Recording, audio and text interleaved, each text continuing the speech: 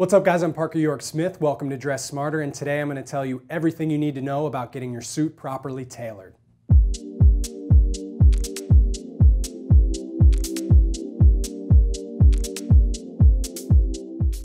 Just because you bought a suit in the right size does not mean that it's ready to wear. You're only about 80% of the way there. You've got to go dial in all of the right details to make sure that you get that perfect fit.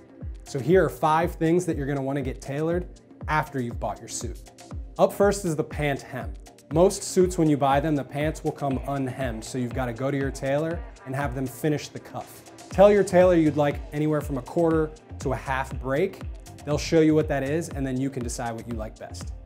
Up next is the pant taper. This is an optional fix depending on how the pants fit you, but having it just right is going to make the pants look great.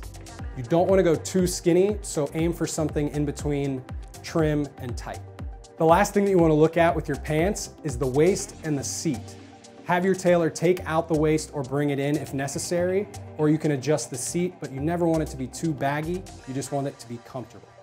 Next, we're moving on to the jacket. The first thing that you want to look at is the cuff. A very common mistake that guys make is leaving it far too long. So tell your tailor that you want to bring it up so that it's going to show about a quarter to a half inch of your shirt sleeve. And finally, at number 5 is the waist of the jacket.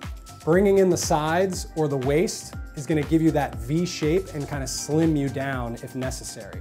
When you button your top button, you don't want there to be too much space, but you also don't want there to be too much tension. So there you go, guys. Those are the 5 things that you always want to get tailored to be sure that your suit is looking great.